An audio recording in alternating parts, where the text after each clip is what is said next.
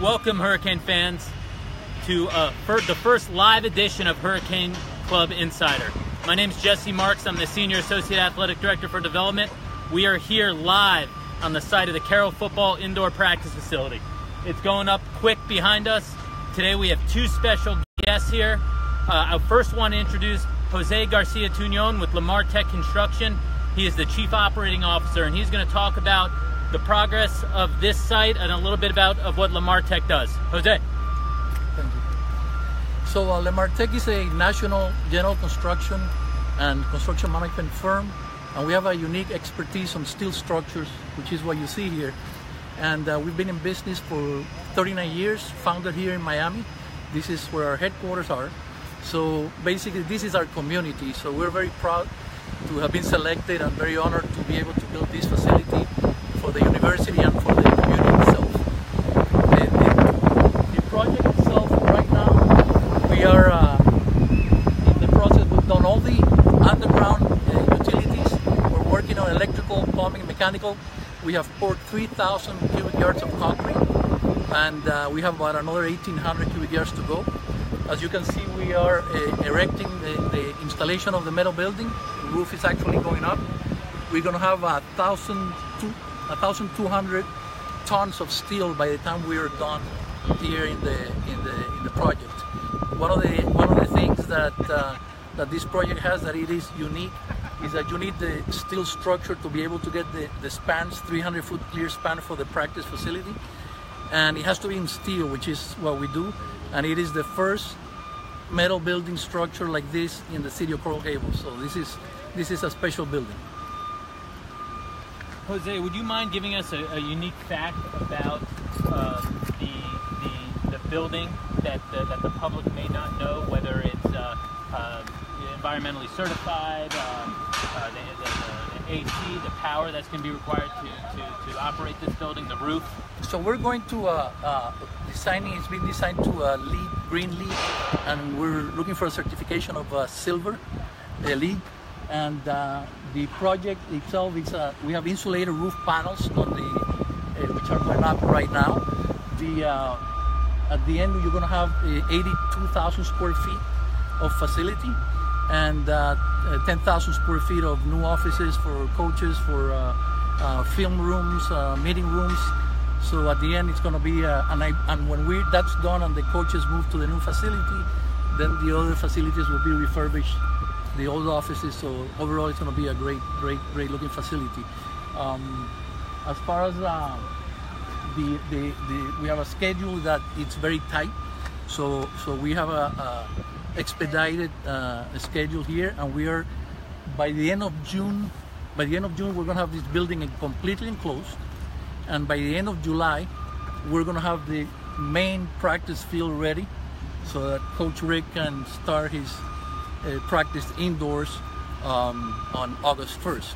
So at the end, it's 82,000 square feet of fully air-conditioned artificial turf facilities, and obviously something that I know Coach is really excited about. Jose, thank you very much. I appreciate everything Lamar Tech's doing. You heard it here first. The building will be ready to go for Coach Rick for this football season coming up. We have raised over $32 million, close to $33 million for this facility, over 160 major commitments, and over 600 crowdfunder gifts through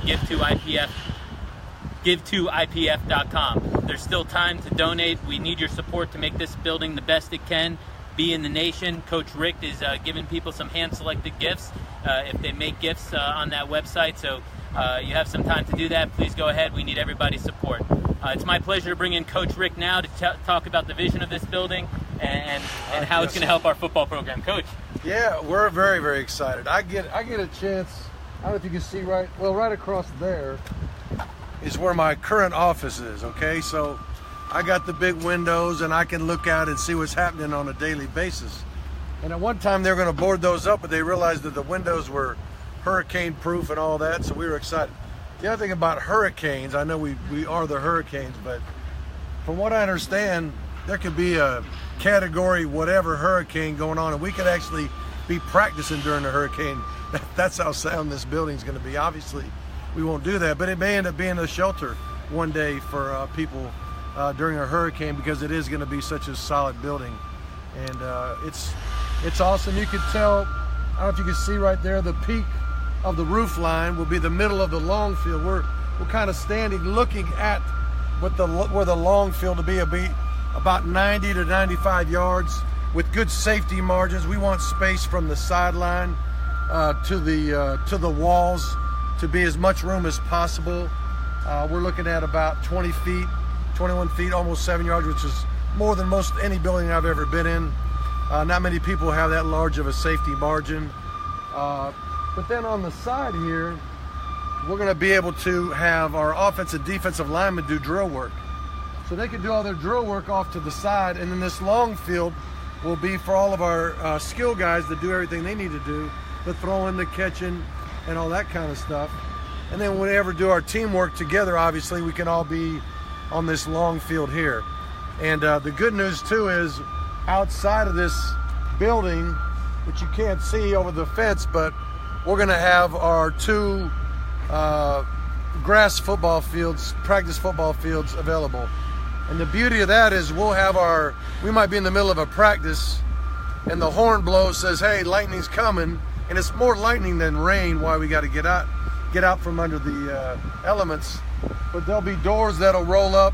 We'll be able to run right on the practice field, the indoor practice field, and continue practice without changing cleats, without really missing a beat.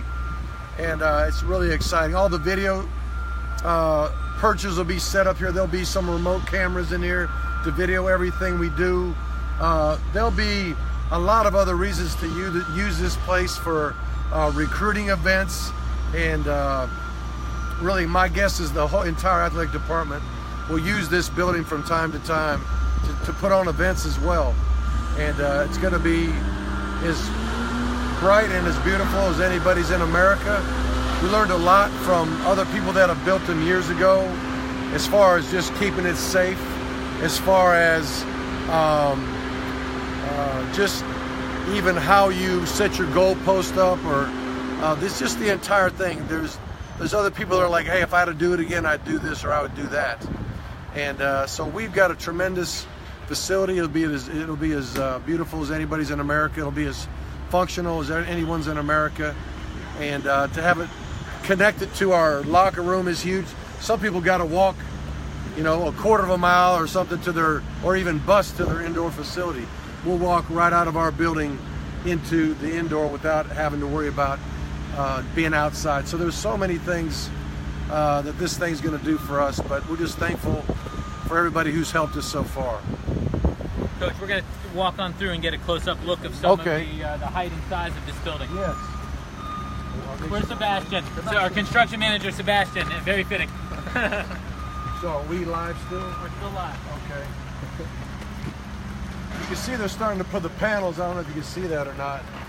One thing we learned about lighting is a lot of people would have all the lighting shining down. And you get these big lamps. And then what happens is if you punt the ball and hit a lamp and you break the lamp, you got problems. You can't practice for a week to clean up the mess, okay? And so what we're doing is we're going to have a more up lighting. We'll have natural lighting. There'll be some windows all the way around. You'll see some spaces that don't have the steel in the middle there. And so we'll have a lot of outdoor lighting, natural lighting, but we'll also shine most of our lights up to shine on the white roof or the white ceiling, which will light the building without the receivers having to look up and see this bright light shining in their face. And also we won't have to worry too much about knocking out lights and having to worry about, cutting off practice because of an accident like that. So those are just some of the little things we learned along the way. And the other thing is, if you look through there and you see the windows up top, and you might see just past this big orange crane that the glass there. Well, that's the level of the coaches' offices that are going to be built out over the top of the spot where the offensive defensive linemen work out. And the beauty of that is they're going to be suspended from these rafters here, or these beams here. Instead of having support underneath, the support will hold them from the top, meaning there'll be nothing to run into and it won't slow down any of the work that we got to have from the skill guys and the offensive defensive linemen for that matter. So just one more thing that really is going to make it awesome. We'll mostly compete back there coming in this direction, because if you can imagine a receiver running a route down the right sideline here, it's going to open up into this area where the offensive defensive linemen are, so there'll be absolutely nothing there that anybody could possibly run into. So it's just a unique situation. Most fields are just an indoor 120-yard field, and then so when you're practicing, you got to get all your linemen somewhere, so they're usually taking an end zone and maybe 10 or 20 yards.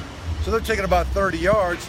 You got about 90 yards left over for your skill guys, but they're still kind of in the line of fire. Now we could get all of our drill work done on the side, and then with the linemen, and then have all the space cleared for our skill players, and it's going to be perfect for us. I guess there's one more thing to mention, and I don't know if we're going to walk over there or not, but just on that building straight across is the weight room. And so we'll be able to access from the weight room into the indoor as well. So that's going to help Gus Felder and our strength staff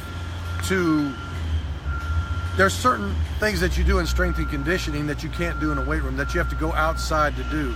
Now, no matter what the weather is, we'll be able to go directly from the weight room into the indoor facility and do all of our agility drills, all of our plyometric stuff, box jumps, our sprints and change of direction drills.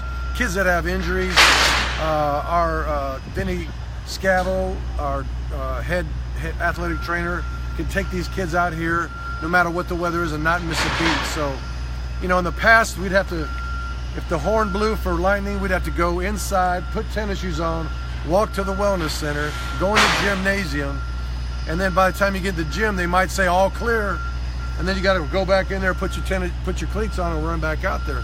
The beauty of this is we'll never have to change our cleats, and if we do get an all clear sign once we're inside, all we got to do is go right back out and get back to work. So it's going to be awesome for us.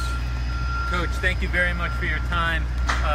On behalf of Coach Richt, our entire football program, we thank all of our supporters for donating to the Carol Sofer Football Indoor Practice Facility. Thank you to Carol Sofer as well, and the Sofer family for making this lead gift. Thank you, Carol.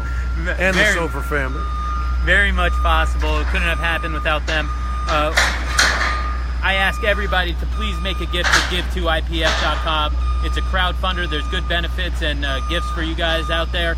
In fact, we're going to do a raffle at the end of this weekend. Anybody who makes a gift this weekend, we're gonna randomly generate to win one of these custom Miami Hurricane football helmet construction hats. Go to give2ipf.com right now. Make your gift. Thank you everybody for your support. Thank you Lamar Tech for being such great partners in this endeavor for the university, and go Canes.